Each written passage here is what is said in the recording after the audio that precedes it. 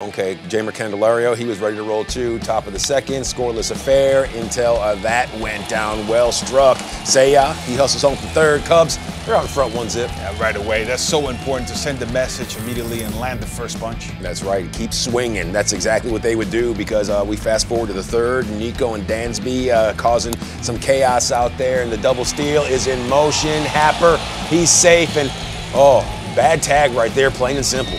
You gotta put it down, but right there, advantage Cubs.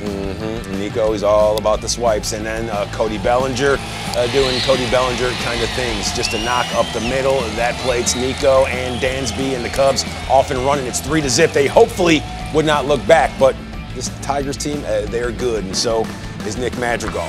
Nicky, top of the fourth, a man on second, and putting that one on some outfield grass, and lo and behold, Yan Gomes seems to put his fingerprints on the ball game every single day, doesn't he? Yes, I mean, the good at-bats right here by the Cubs are putting together a nice, productive inning. Okay, sixth inning, Jameson Taillon found himself in a little bit of trouble after dealing a no-no through 5. Yep, bases loaded. Got himself one out right there, then an 0-1 count to Torkelson. Lifts this one in the air. Ian Happ says, I got you, keeps the man at third, so no threat right there. But then Kerry Carpenter, we know he has plenty of power. And Carlos, a subdued one, please. What was that called? No, I mean, you don't even want to say it. I don't want to say it. Okay. I know, I really wanted Taillon to complete and get out of this inning.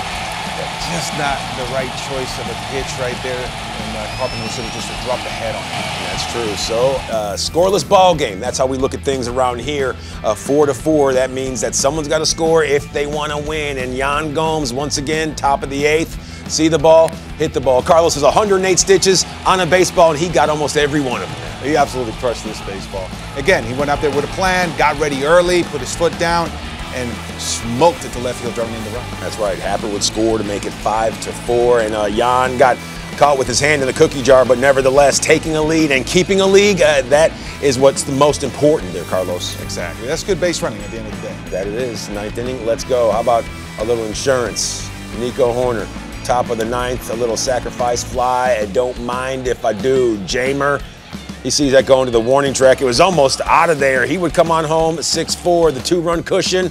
Little breathing room for Advert, isn't it? Of course, and you take it. Right here, Advert running into a little bit of trouble with that base hit, but he settles down and he says, not with me.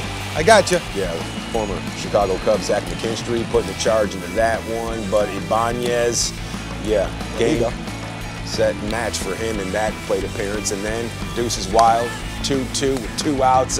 Mr. Rogers, go hang out with Speedy McFeely. Yeah, Advert Alzolay getting after it in this one. 15th consecutive save. As we told you, the Cubs, they wiggle out of this one in Detroit Rock City, winning the series, taking 2 of 3 with that 6-4 W. That is always how you draw it up. And this team, boy, oh boy, I'll let you know they are resilient.